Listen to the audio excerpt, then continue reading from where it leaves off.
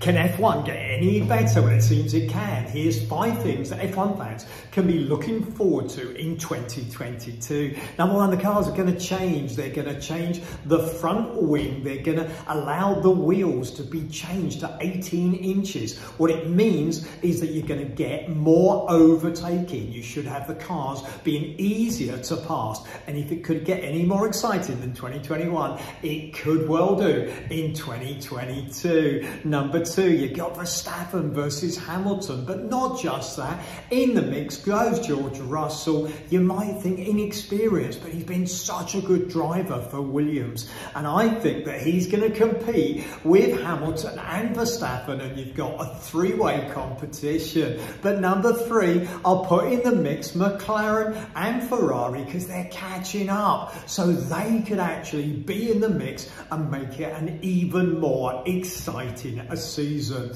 Number 4, there's 23 races. It's the biggest season ever. We welcome back Singapore. What a great track that is. What a great location. That's going to be super exciting. And number 5, Miami. Okay, who can't be looking forward to Miami? Would love to be there in May. It's going to be an exciting season. Who do you think is going to win F1 in 2022? Is it going to be the most exciting season of all?